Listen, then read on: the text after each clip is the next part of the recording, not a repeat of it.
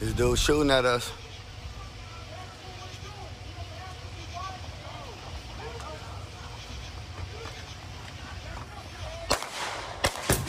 Gunfire on a rural Pennsylvania highway Monday night east of Pittsburgh.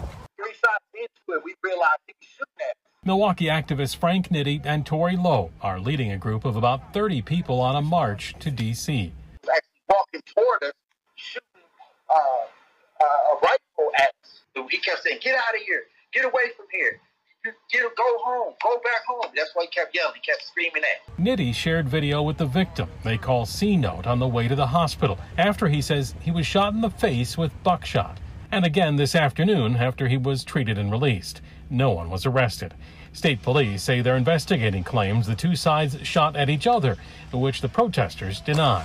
There was an exchange of gunfire, and that's all the amount of information we're willing to release at this time without compromising the investigation. Did you guys shoot at him? Did anybody in your group shoot at him? Because they're calling this an exchange of gunfire.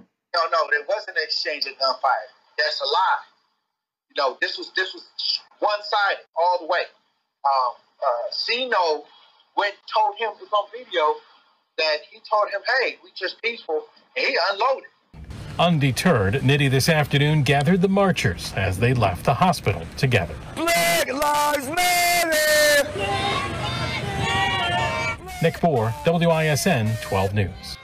Pennsylvania State Police say they recovered a shotgun and handgun at the scene. Police say there's evidence both had been fired, but police are ignoring our questions, asking them to say publicly who opened fire first.